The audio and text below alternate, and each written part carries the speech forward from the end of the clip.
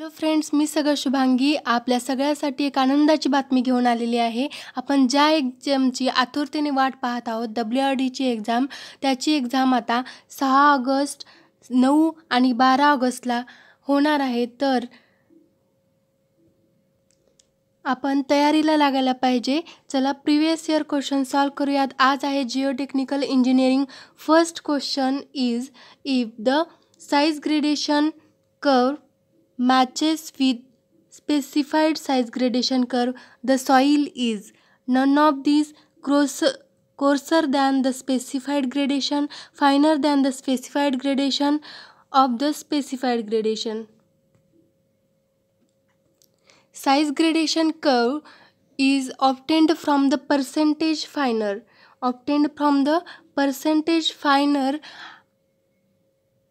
results of both coarse and fine grained particles of the soil. That is a result from both sieve आणि hydrometer analysis पासून जे results काढले जातात, percentage फायनर काढले जातात, त्यावरून एक ग्राफ काढला जातो. पर्सेंटेज फायनर वाय ॲक्सिसवर आणि इकडे क्ले सायझेस. तो जो कर्व आहे त्या कर्वला पार्टिकल साईज ग्रेडेशन कर्व असं म्हणलं जातं. Means size gradation curve. Question आहे if size gradation curve matches with the specified size gradation curve, तर त्याला म्हणलं जातं स्पेसिफाईड ग्रेडेशन.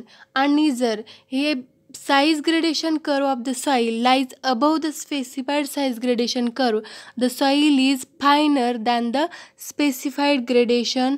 आणि जर लाईज बिलो असेल तर ते काय असणार आहे, coarser than the specified gradation. Next question पाहूयात. A soil has specified gravity of 2.5, water content of 10%, void ratio of 0.25, then degree of saturation is. Degree of saturation काढायचं आहे. ऑप्शन्स आहेत none of these, 100%, 62.5% and 1%. Given काय आहे, जी specific gravity 2.5, water content 10% दिलेला आहे, then व्हॉइड्स ratio 0.25 and काढायचं आहे degree of saturation. Degree of saturation तर फॉर्म्युला आहे यासाठी एक SE is equal to WG. Formula आहे SE is equal to WG. Degree of saturation काढायचं आहे. व्हॉइड्स रेशो आहे 0.25 is equal to water content is 0.1 into specific gravity 2.5. Then degree of saturation is equal to 0.1 into 2.5 हे 0.25. 0.25 इकडे गेला 0.25 डिवाइडमध्ये degree of saturation is equal to 1 or 100%. So answer is 1 or 100%. ऑप्शन्समध्ये पाहूयात. ऑप्शन्समध्ये 100% पण आहे, 1% पण आहे. इथं कन्फ्यूज व्हायचं नाही आहे. पर्सेंटेज म्हटल्यानंतर 100% येतं. Degree of saturation is equal to 1 और जर पर्सेंटेज असेल तर 100% येते याचा answer. So correct answer is 100%. Next question is Casagrande apparatus is used to determine which one of the following Atterberg's limit of the soil. Atterberg's limit 3 आहेत. Liquid limit, plastic limit, shrinkage limit. See the graph. In the graph, 4 state of soil: liquid state, this is the plastic state, semi solid state and solid state. आणि यामध्ये एक limit आहे liquid limit. Liquid limit is a limit in which the minimum water content at which soil has a tendency to flow. ज्या minimum water कंटेंटला soil हे flow होतं त्याला liquid limit म्हणलं जातं. आणि liquid limit separate the liquid state and plastic state. Then plastic limits it separate the plastic state and semi solid state. And shrinkage limit when semi solid state is converted to solid state, then it is called as the shrinkage limit. and liquid limit determine करण्यासाठी दोन methods आहेत. Liquid limit determine करण्यासाठी दोन methods आहेत. एक आहे कॅसाग्रांडे apparatus आणि दुसरा कोन penetration. And plastic limit is the water content at which soil just begins to crumble when rolled into a thread of approximately 3 mm diameter. आपण जेव्हा सॉईलमध्ये वॉटर कंटेंट ॲड करून 3 mm डायमीटरचा रॉड जेव्हा role करतो आणि ते just begins to crumble असतं तेव्हा त्याला प्लास्टिक लिमिट म्हणलं जातं. See the figure. In this figure, this is the Casagrande apparatus. Casagrande apparatus is used to determine the liquid limit. So, correct answer of this question is liquid limit is determined by the Casagrande apparatus. Okay. Next question is the property of a soil. Property of a soil contributing toward the settlement of earth structure is compaction, consolidation, none of these, both A and B. Settlement means decrease in height of earth. Decrease in height किंवा volume हे decrease होतो और स्कीजिंग out. आणि हे कशामुळे होतं, एकतर जे वॉइड्स असतात सॉईल मासमध्ये ते रिड्यूस होतात और जे पोअर वॉटर असतं ते बाहेर पडतात. आणि कधी जेव्हा त्यावर इफेक्टिव्ह स्ट्रेस आपण अप्लाय करतो. आणि कन्सॉलिडेशनमध्ये काय होतं, कन्सॉलिडेशनमध्ये जे सॉईल व्हॉल्यूम डिक्रीज होतं bye squeezing out of pour water. So correct answer is settlement कशामुळं होतं, एक कॉम्पॅक्शन आणि consolidation, both A and B is the correct answer.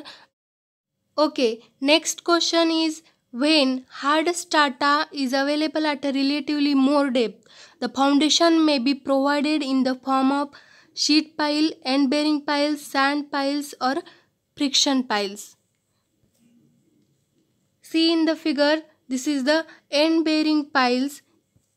End bearing piles is rest over the hard strata और steep strata. जेव्हा hard strata available असेल तेव्हा end bearing पाईल हे यूज केलं जातं. आणि friction piles R driven through the soft strata. Then load supporting power is due to skin फ्रिक्शनमुळं हे लोड सपोर्ट होतो, सपोर्टिंग पॉवर असते along the surface area of the पाईल. अँड शीट पाईल हे यूज केलं जातं to retain the backfill of soil and to support the soil. So correct answer is friction pile.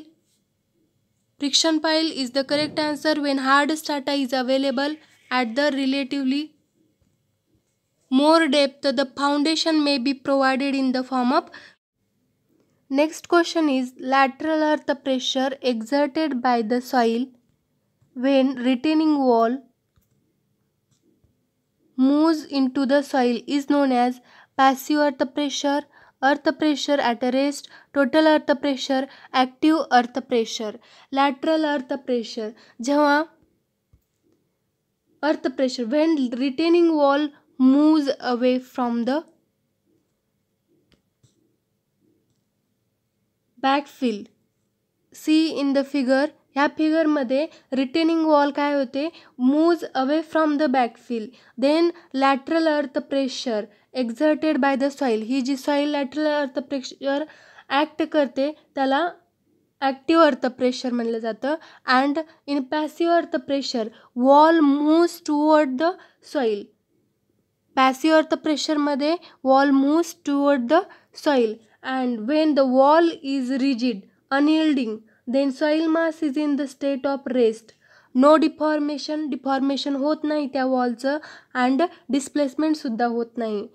तेव्हा earth pressure at a rest. So correct answer is lateral earth pressure exerted by the soil Wien the retaining wall moves into the soil. Into the soil means toward the soil is correct answer is passive earth pressure. Okay, next question is, for a soil unit cohesion 10 kilonewton per meter square, unit weight is 18 kilonewton per meter cube, and angle of internal friction is 45 degree. Its shear strength will be, shear strength find out करायचा आहे. shear strength given काय काय आहे, given is cohesion, unit cohesion दिलेला आहे 10 kilonewton per meter square, unit weight 18 kilonewton per meter cube, and angle of shearing friction is 45 degree. You know the formula, shear strength is equal to cohesion plus effective stress tan phi. Unit cohesion is 10 plus effective stress is 18 and tan 45. Tan 45 is its value is 1, then 10 plus 18 is 28. 28 kilonewton per meter square is the correct answer. 28 kilonewton per meter square is the correct answer. Okay, इथे आपले जिओटेक्निकलचे ऑल्स previous year question WRD JE चे complete झालेले आहेत. Thank you.